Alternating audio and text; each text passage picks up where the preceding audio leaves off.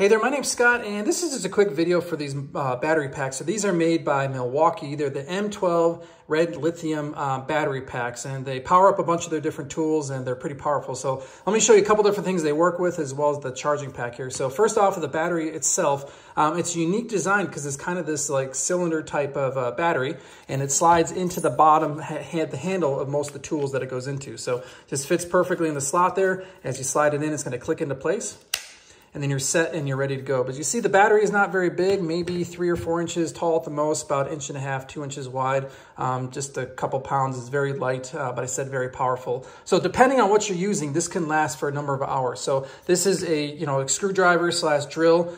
We've used this for hours at a time and still had plenty of battery power left.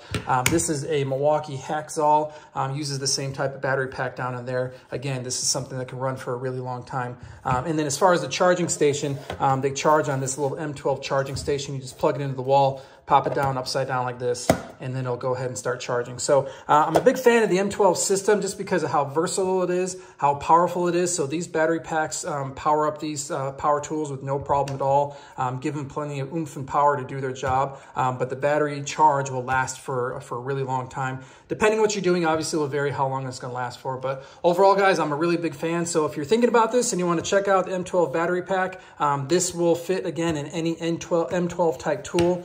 They'll mark it, see the top, this is M12. Here on the handle of the hacksaw, it says M12 as well. So it'll power any M12 type tool, which those are really good as well. So that's it. So thanks for stopping by and checking out this video.